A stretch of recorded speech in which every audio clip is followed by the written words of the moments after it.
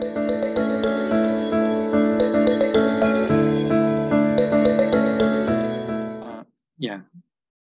okay. Hello, everyone. Welcome to the Ecologia Profunda Butterfly Talks panel. My name is Albert. I am from the Kumeyaay territory in the San Diego-Tijuana border in the Californias. I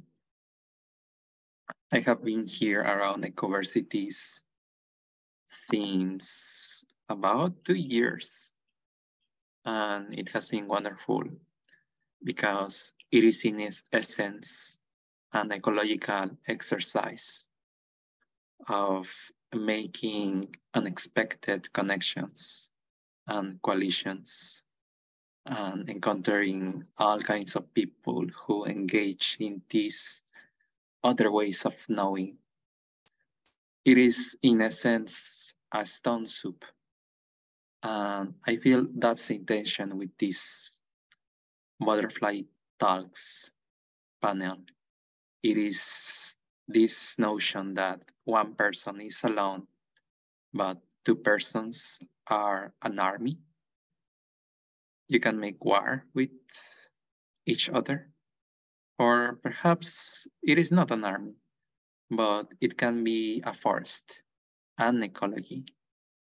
Two persons are more than two. Therefore,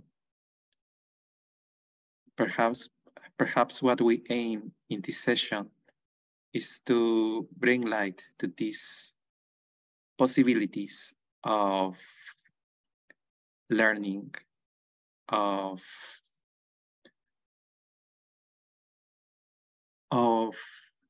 being in the world in a way that we are aligned with life. Ecologia Profunda is deep ecology. And with this deepness, it is a long range.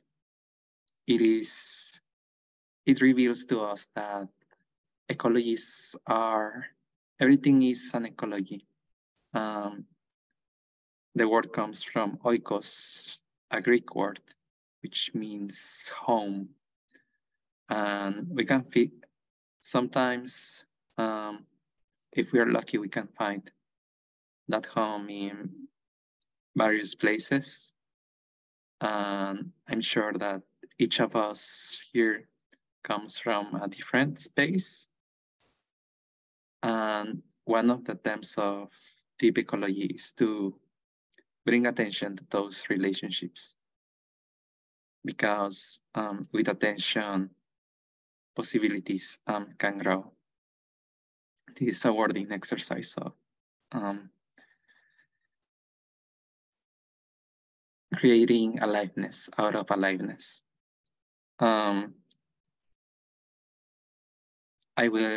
Perhaps I will start. I'm not sure if that was a good introduction to deep ecology. Honestly, I'm not an expert on that. I'm an expert, so don't trust don't trust everything I say. These stories don't belong to me, but I belong to those stories. I'm just a passenger, like a bird that comes to a flower and then jumps off. I will share my screen, Tifa, if that's all right.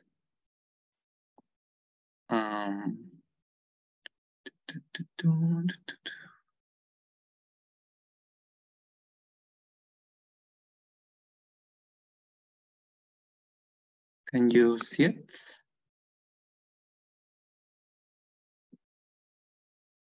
Yes, we can see Albert. Okay. I didn't speak about myself. My name is Albert, again, for those who are just coming in. I am an oceanographer, a marine scientist.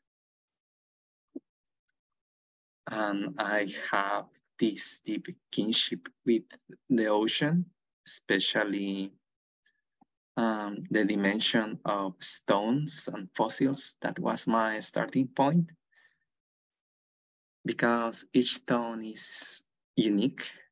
Each fossil tells a story, and the ocean is this constellation of many stories weaved together. That's why it's so dark. That's why it's so frightening in the night. And this talk, I named it the Conference of the Seals. It is in honor of that book of the Conference of the Birds, where every bird of the desert comes to appreciate, to take a decision, or to talk amongst themselves, and then emergence happens. It is also an ecology of echoes. In Spanish, echo shares the same word with echo. Therefore, what I seek with this presentation is perhaps to share that seed of how can we create an ecology of voices, like a chorus, like a song. And here in California, sometimes you can hear the seals singing in the night, and you wonder, what do they want? What are they talking about? We'll start with this quote by John Moriarty. He's an Irish ecologist, mystic, and he says that his only wish is to be accepted as a wild river. He says that nature gives us everything. We don't need to build bridges or canals which reflect ourselves.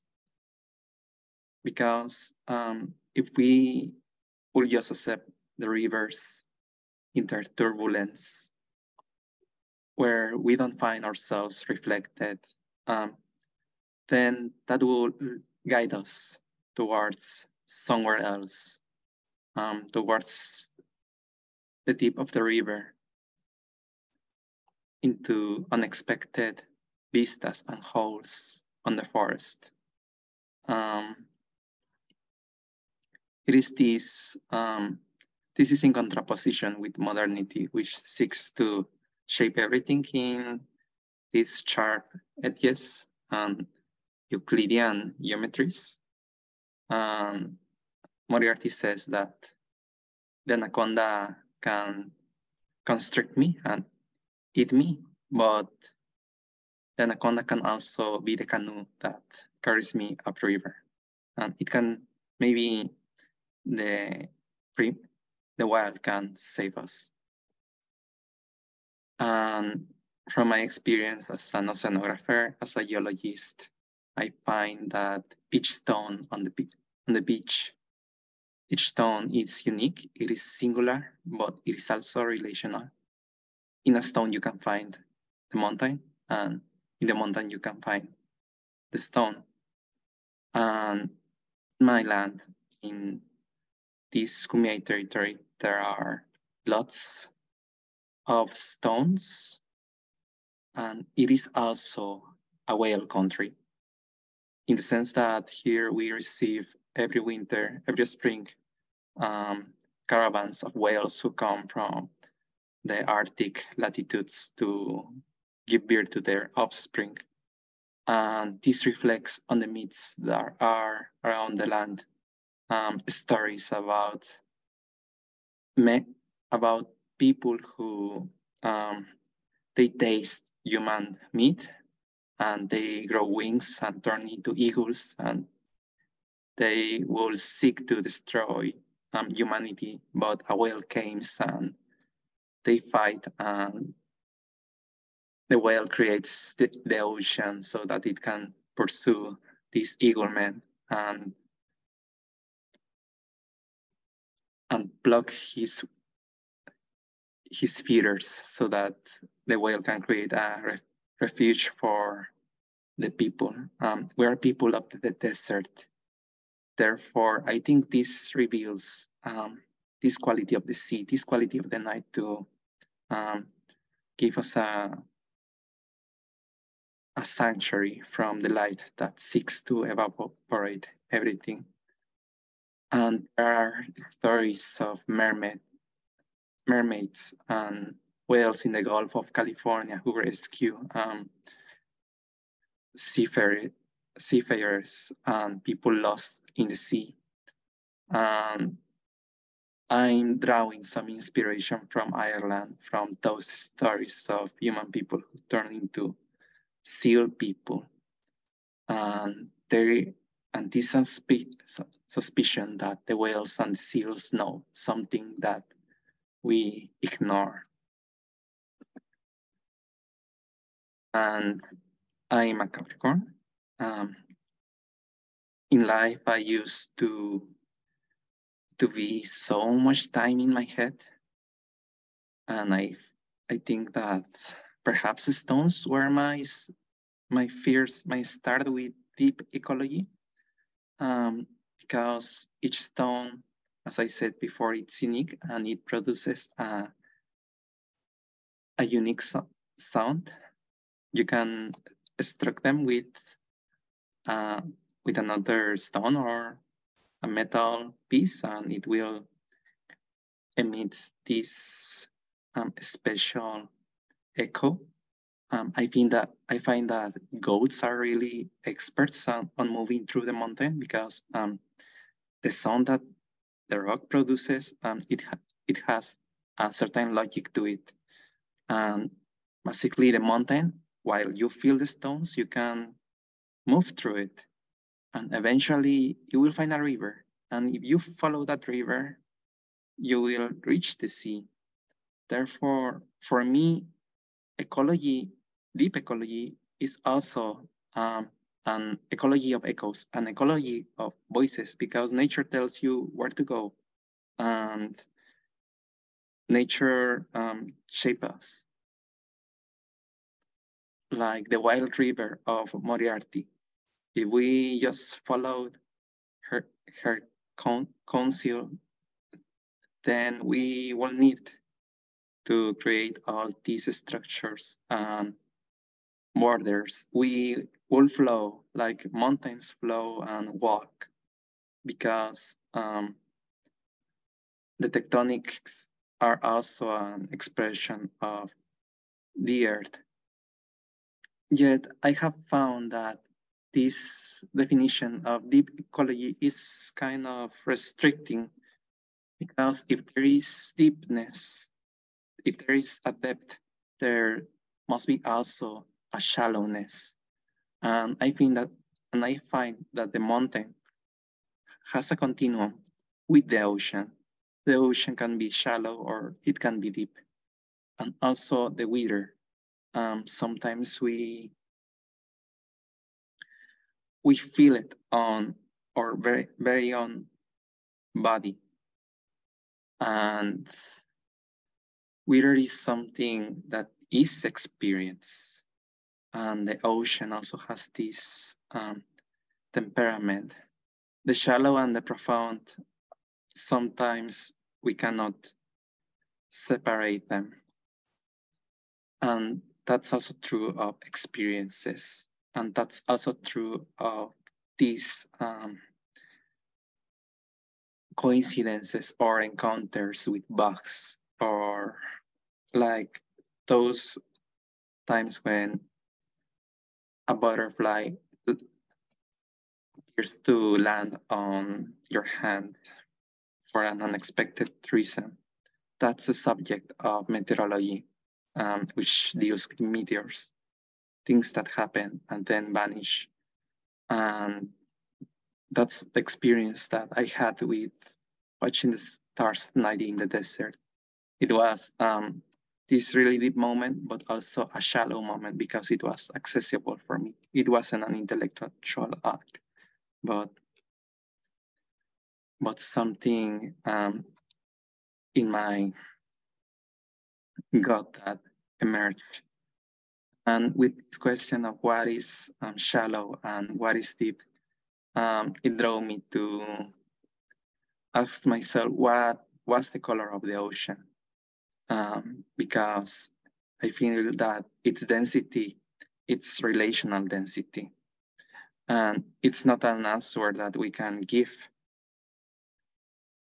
And it reminds me to a saying amongst Irish fishermen who say that only the seals can know.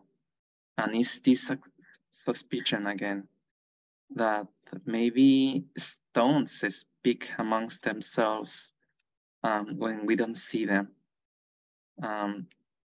It's very funny how seals, they sometimes camouflage themselves as rocks on the beach and you don't see them. And then that stone disappears. And it's a really creepy feeling. And there is this, in Ireland, there is this Selkie myth about this woman who has a magic cloak, which allows her to turn into a seal. And this Selkie often appears on the shore, strand, and found by a fisherman. But this fisherman steals her cloak and hides it amongst his possessions. And this Selkie then forgets about her own past and experiences. Yet it comes a night, a stormy night, when the fisherman is out in the sea and the Selkie encounters this cloak, and then she follows the rain and enters into the waves, becomes the sea herself. I feel that what she's doing is like this notion of the spiral. When you start to co-create with nature, with the ocean, the division between seal and human, it enters into a kind of synergy where maybe we can follow the advice, the Council of the Sea, while circles, they often superpose each other. And John Moriarty gives this example of the dolphin that millions of years ago, they were like us. They faced a dilemma if to shape nature on their image or to let nature shape their bodies. They followed the later, and they asked the ocean to shape their bones to the form of its waters. And I think it is not, for the dolphins, it wasn't a decision of going straight forward, but turning its head back. In this sense, the past was ahead of them and the future was behind of them. There wasn't this division between, like us, that we think that the past is irrelevant. And I feel that we are at this point that perhaps that fisherman has left us alone in the house and is not, and he cannot see us because we are not a possibility for them. Perhaps this is the time that we can reclaim that magic coat and cloak and follow the rain too, and do research in unexpected ways. And this is I